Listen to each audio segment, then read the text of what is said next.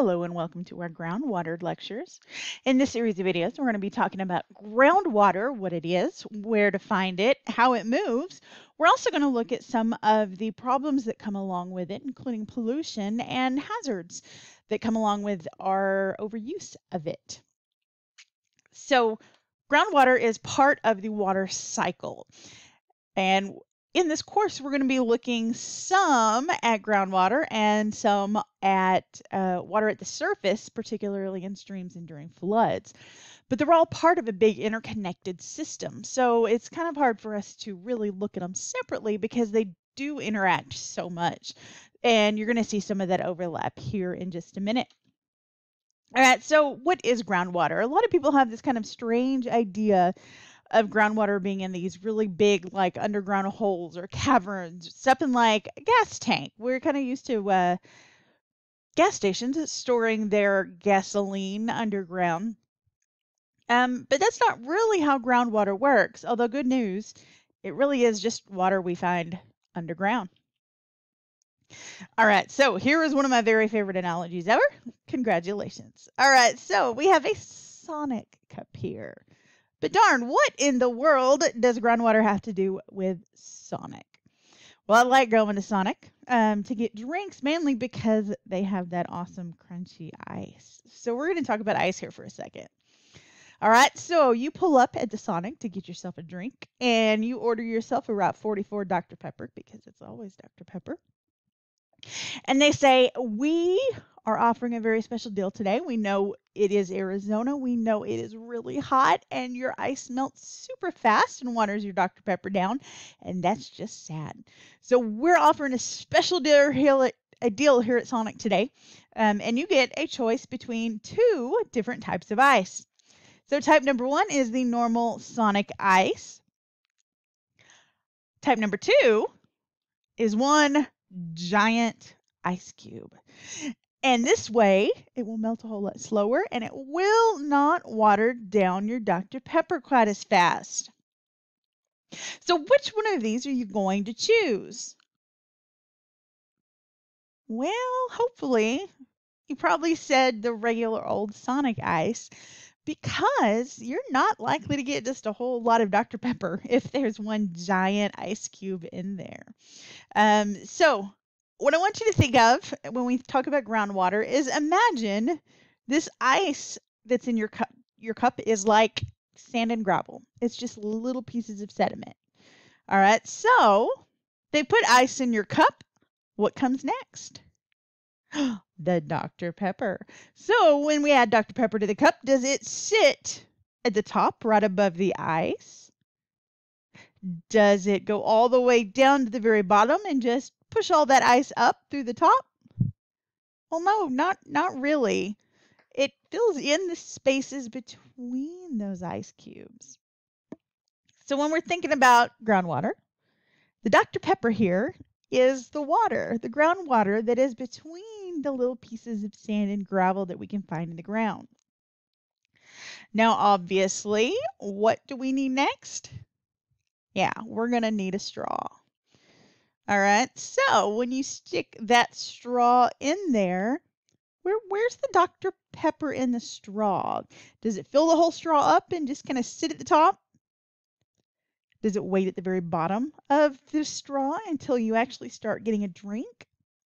Well, no, I mean, it's basically at the exact same level as the Dr. Pepper in the cup, right? Well, this is what, so in this case, your straw is a water well, and that level of Dr. Pepper is what we call the water table. But of course, there's more here. So in your cup of Dr. Pepper, does that level of Dr. Pepper in your cup and your straw ever change? Well, yeah, right? If you drink it, the Dr. Pepper goes down. So when the Dr. Pepper goes down, in a groundwater system, we call this discharge or withdrawal. And so that's when water is leaving the system, and that can make the water table go down. Does your Dr. Pepper ever go up? Well, maybe. if you get a refill, but they don't really do that at Sonic, right? But when the water table goes up, we're adding water into this system, and that is called recharge or infiltration. And what you see in our little GIF here is all the water working its way down to the water table and filling up the water. All right, so let's look at a real groundwater system here and not just a sonic cup, but darned if it doesn't work pretty well. So at the top here, we have what's called the zone of soil moisture. It's kind of a mouthful. Unfortunately, we are in Arizona right now, and we don't have much of this because we are in a desert environment. But if you go to like a normal place and you dig in the dirt, it's the soil and the dirt right at the surface is going to be just a little wet, just a little moist. Um, and that's a lot because of the plants. That's because the soil can hold some moisture, but there's not just a whole lot. All right, down below that, we have what's called the unsaturated zone or the Veda zone. So this is that ice at the top of your cup that's above the Dr. Pepper. Now, it's not that it's completely devoid of Dr. Pepper, because you can see like little bits of brown liquid kind of clinging onto a few of those ice cubes. But for most of the Dr. Pepper that's in that part of the cup, it is busy working its way down.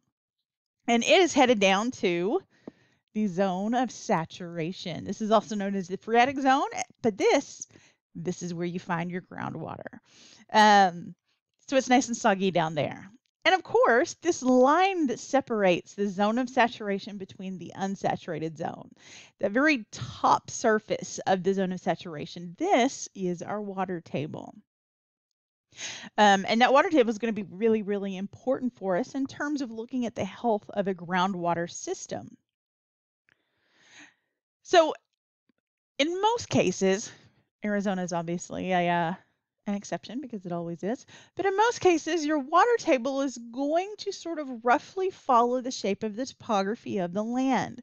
So you can see on the left side of this diagram, H1 is where a mountain is. So the topography is higher and the water table is higher there. But as you go to the right, you go down in a valley. So the water table drops down. And then there's a hill, so the water table goes back up again. What's something sort of interesting to note here, though, is so groundwater is water that's underground, but what happens where the water table is actually above the surface in these images? You see that pond on the right? So when you have natural lakes or natural ponds, the top of the water in the pond represents the water table, which is pretty cool, actually. So you can see sort of the shape of the water table. If you have a whole bunch of natural lakes or natural ponds, you can look at the elevation of the surface of the lake to determine kind of what the groundwater system is doing there. So if we go to somewhere that has a really shallow water table, it's very, very close to the surface. What happens is if you were to dig a hole, you would reach the water table pretty easily and it fills up with water. And so Florida has lots and lots of natural lakes. This particular area is really well known for them. This is Winter Haven, which tells you a little bit about who first or why this whole little town is here, right? I liked down at the little bit south of there is the little town of Frostproof. What do you notice about all of these lakes, though? They all sort of seem to have something in common. Yeah, they're all pretty round. Is that weird? Now, we can assume snowbirds who are retiring to Florida just really, really like round lakes. But unfortunately for the people that are there, that's actually completely natural lakes. And it's round because those are sinkholes. And we're going to look at sinkholes in another video, but we're going to look at how they form and where they form here in a little bit. All right, so if natural lakes tell us where the groundwater table is, what about Arizona? How many natural lakes are there in Arizona? So you maybe think of Timptown Lake, which is completely held in by a dam on either side. You may think of Roosevelt Lake. You may think of Lake Pleasant. You may think Canyon Lake, Saguaro Lake, Roosevelt Lake, Lake Mead, and Lake Powell. But all of those are created by dams on rivers. For the most part, it's actually used to create a reservoir for water storage. So how many lakes do we have that are completely natural here in Arizona? Spoiler alert, there's two. Yeah, there's only two natural lakes in all of Arizona. Now, where those are, they're actually pretty close to each other. So you can see if we zoom in up on the rim just a little bit, right at the edge of the Mogollon Rim, we can see Mormon Lake, which is at the kind of northeastern corner of the image here, and Stoneman Lake, which is in the south center. What you probably don't notice here is just a whole lot of water. I often joke that it should be called Mormon Mud Puddle because that's about all it is most of the time. But if these are our only natural lakes in all of Arizona, what does that tell us about the water table? Yeah, so the water table is not very close to the surface. For the most part, the water table is actually pretty deep. And we're going to look at some numbers to see how far you have to dig down to hit water. In some places in southern Arizona, you've got to dig for a while. And a lot of this is just because we are a desert in a very arid environment, which means our water table tends to be really deep. And we don't have much surface water at all. Now, do all rocks and sediments have water in them? If I just go anywhere outside with my shovel and start digging a hole, am I going to hit water? Well, no. To hold groundwater, rocks and sediments have to have two very specific properties. So property number one is called porosity. So this is a word you should probably know because you're going to be using it throughout the class. So porosity is the percentage of a rock or sediment that consists of pore spaces. So in this case, we can measure it with a number. And in this case, we use percentages a lot of the time to describe that. So it mentions pore spaces. What are pore spaces? What do you think of when you hear the word pore? Maybe that you need to exfoliate your skin, right? So the pores in your skin are little bitty holes. And those pores in rocks and sediments, those are just little holes that exist in between the grains of sediment. Or we're going to look at how some rocks have porosity as well. I'm sorry, I thought this was funny, so I had to add it in because they are they're at Yellowstone by one of the geysers, and it says that steam is good for your complexion, and then ask how the pores are doing. All right, so this is a great little demo that shows porosity.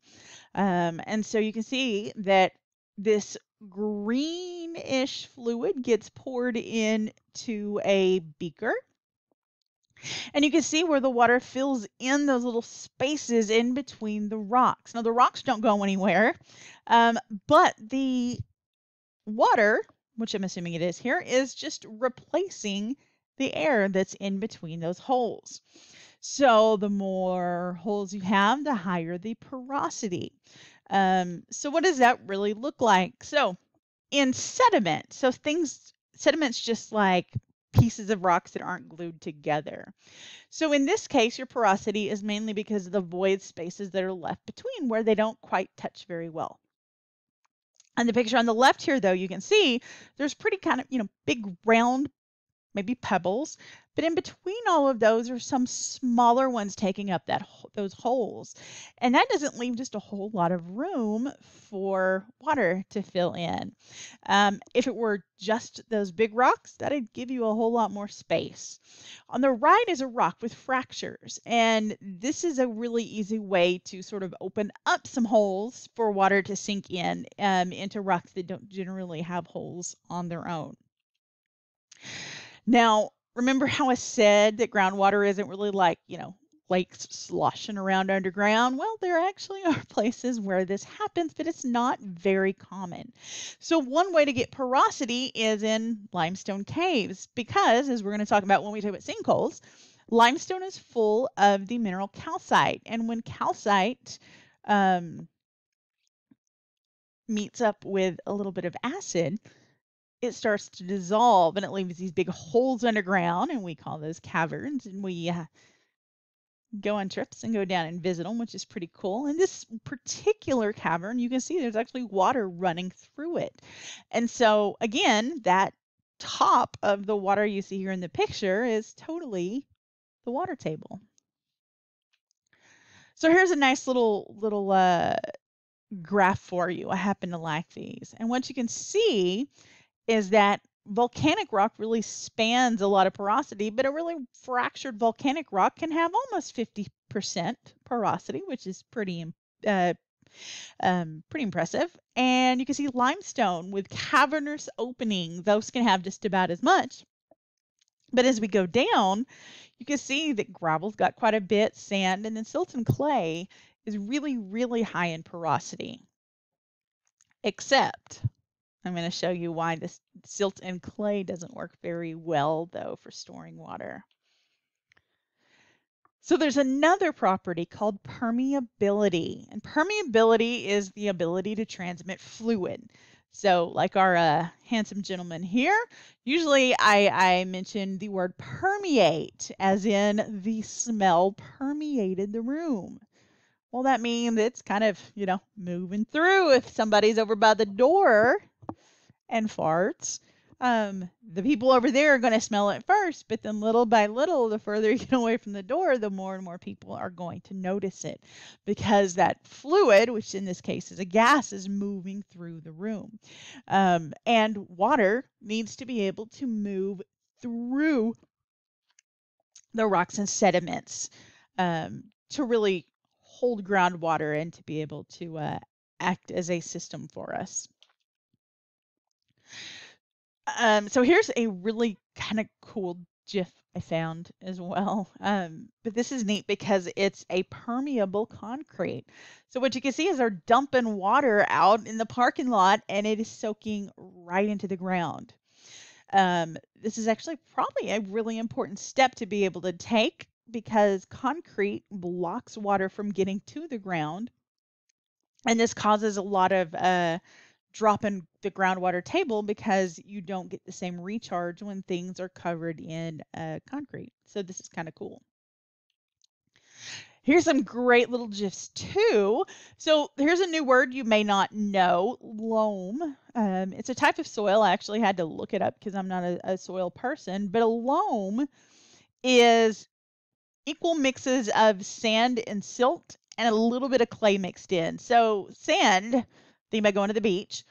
Silt is a little bit smaller than that. It's probably going to feel really soft in your hand, but if it gets like blown in your face, like during a dust storm, it's all gritty, still like on your face and in your teeth, between your teeth.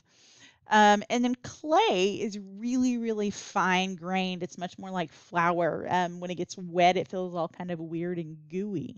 And we're going to talk about clays a lot more when we get to landslides.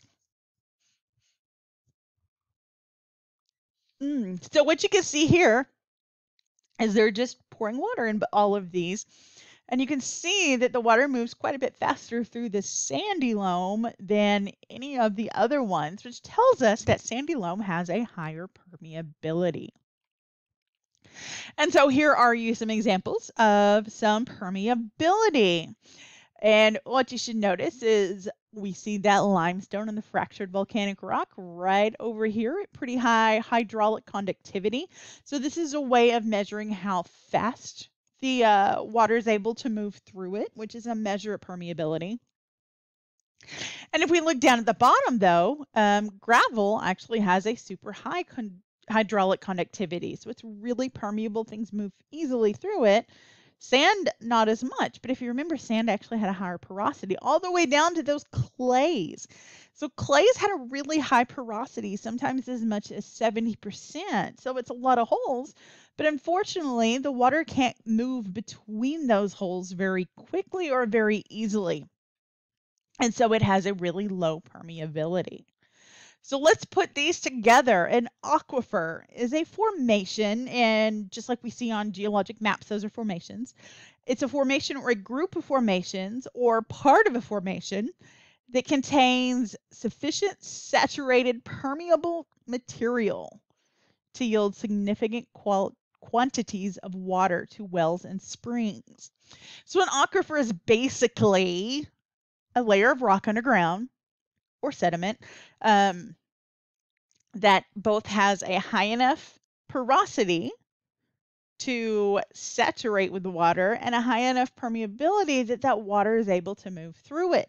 So that when you drill a hole down, if you dig a hole deep enough down to that water table, the water fills in the hole you dug, and that's basically what a water well is. But what it needs to have, because the permeability needs to be high, is that if you were to take that water out, you need that water to flow through the rocks to be able to refill the well you just dug. So what makes a good aquifer then? Well, if you notice over here on our solid rocks, limestone. Limestone makes pretty darn good aquifer. And also that fractured volcanic rock, which is pretty cool. So you can see those are sort of your best shots in terms of solid rocks. And if we go down here to the unconsolidated material, remember that silt and clay had a high porosity, but not so much permeability. But that sand and gravel is sort of in that middle sweet spot where they work really, really nicely as well. So those are the kind of things you're going to be aiming for if you're looking to find an aquifer. Well, we've been talking about water moving through sediment. Are there types of rocks or sediment that actually stops groundwater from flowing?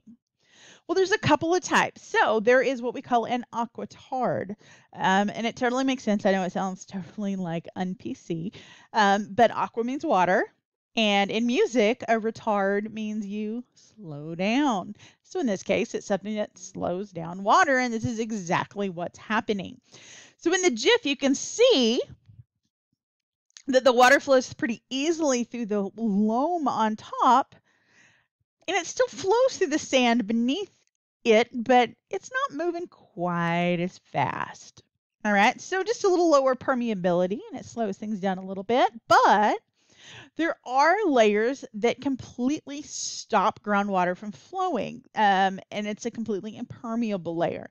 You can see in this video that it's labeled clay, and you're going to find that clays make really, really nice impermeable layers.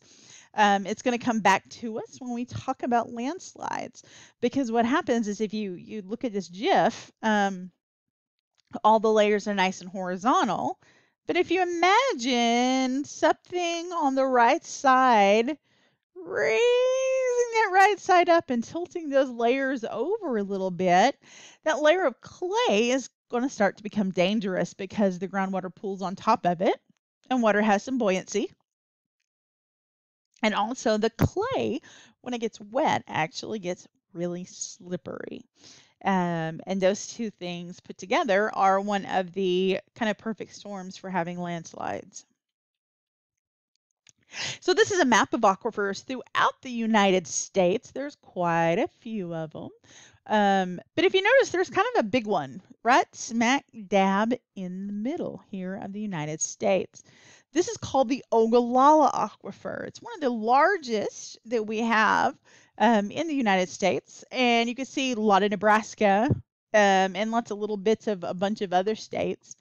And this map sort of shows you the outline of it, but keep in mind that that's like underground. So it's not like you can see it at the surface, but you can detect it under there. If you think about Nebraska, Kansas, these parts of the country, that is all agricultural. And they grow a lot of corn up in Nebraska. Cornfields, wheat fields, some of the most important crops that we have in the United States. But they don't get a lot of water. Now, if we look, this is zoomed into somewhere only on the Ogallala Aquifer. I'm sorry, I forget where I actually pulled this from, but I took it right off of Google Earth. It's kind of cool. It's like some kind of pop culture painting, right? But this is what the ground looks like. It's just circles and Pac-Man. That's not natural at all. So if we zoom in, this is what just one of those circles looks like, and you can see the crops, the rows of the crops, kind of aligned east-west in the picture here. And there's a definite like line that's making almost a pie chart look to this. If we keep zooming in, that's what it looks like in the very, very middle. And what this is actually what is known as a central pivot irrigation system. This is a picture of one from Arizona, actually. So this is not, Ogallala Aquifer is not the only place that this gets used. This is a fairly easy way to water a whole lot of crops. So it's a center pivot. They're really, really long. One side is in the middle of the field, and they turn it on, and those wheels turn, and it just goes around and around and around in circles. And that leaves those beautiful circular shapes and circular fields there, which is kind of neat.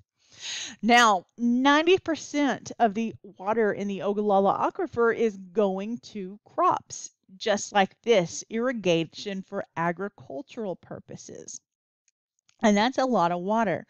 But if you think about if you've ever been to the panhandle of Texas or the panhandle of Oklahoma, it's really, really dry. And so the fact that this is a region that is so heavy in agriculture is sort of surprising based on the amount of rainfall they get.